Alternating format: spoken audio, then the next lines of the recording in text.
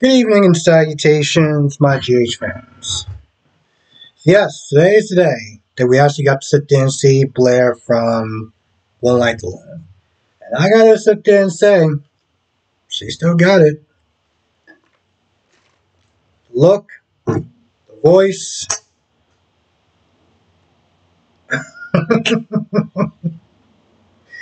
She still got it.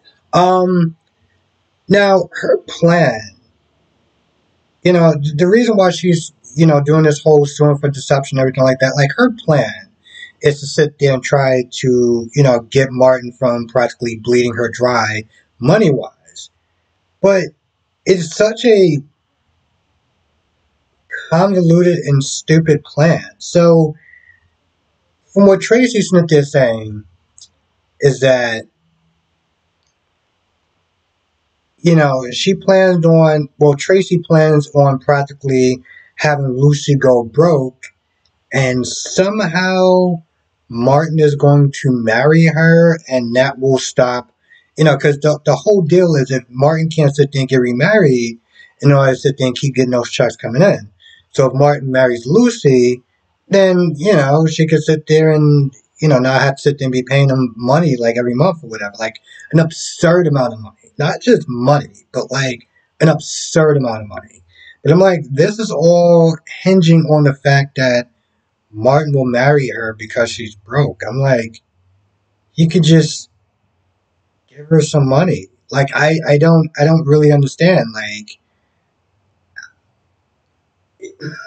none of that makes sense. Like he can still sit there and support her regardless if she, if they're married or not. So I don't really get that. There has to be more to it. There has to be more to it. Now, apparently the scepter was Blair's idea. And when she was with Martin and stuff like that, this is how Martin, got the idea from Blair and passed it off to Lucy. So, I mean, technically Lucy did, technically Lucy did kind of steal it, but she didn't realize that she was stealing. All she realized was that Martin was sitting there like, hey, maybe sit there and try this, and maybe you could sit there and do that. So it wasn't like it was intentional that she stole the idea.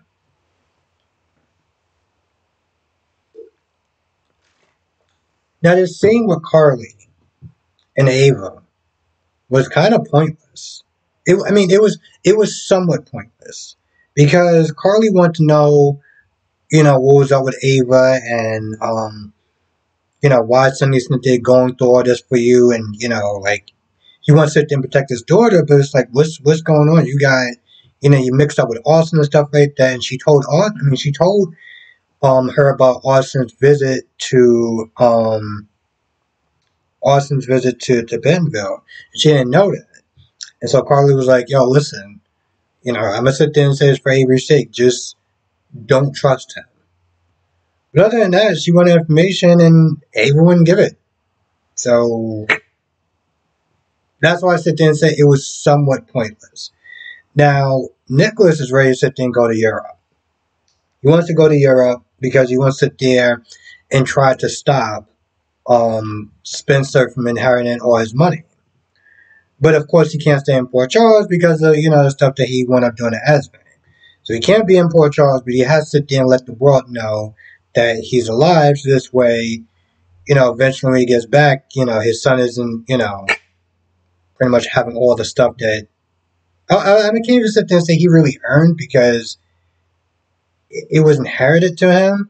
But he wants to sit there and make sure that he's going to have what's ish when everything is, said and done. Because Spencer went to Alexis today, you know, he got some papers or whatever, some to saying that he inherits everything that Nicholas inherited. So why doesn't it there in the office or whatever? Spencer's not there telling Alexis about like, hey, I need a favor for you. I need to sit there and make sure you watch Esme and Ace because I'm going to be, in Trina when New York for a little bit. And of course, Esme is just not there, just outside the door, just listening in. And she drops the papers or whatever. She comes in there, and She leaves. Doesn't really go anywhere, but I have a feeling that Esme is going to try to do something to disrupt Spencer and Trina's trip.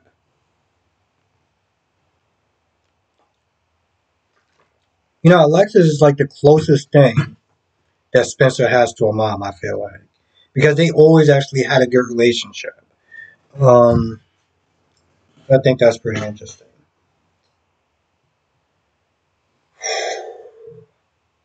Anna had enough. They're out at dinner with Valentine, and Anna gets a note from one of the, from one of the staffs, and pretty much it's a list of, basically Smith is saying that Valentine wasn't where he was supposed to be, and she confronts him.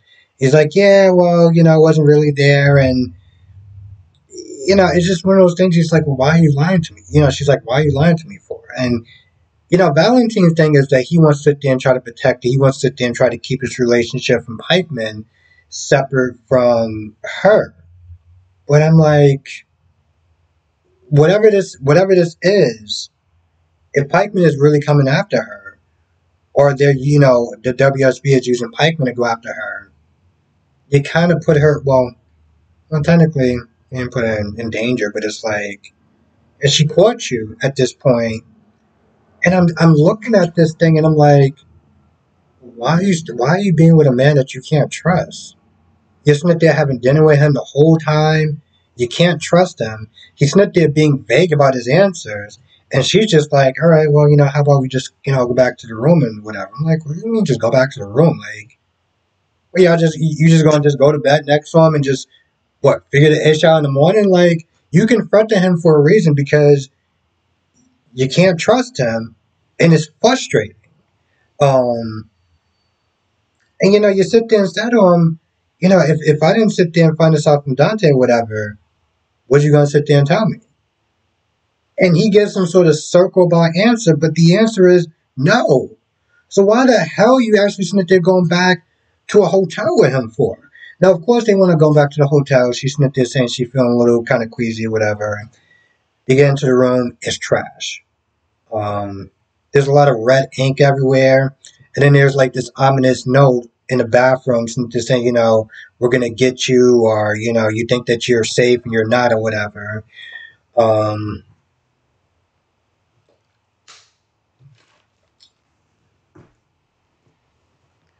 so, yeah. Trina came into that room, saw pretty much nothing was, nearly nothing was packed out.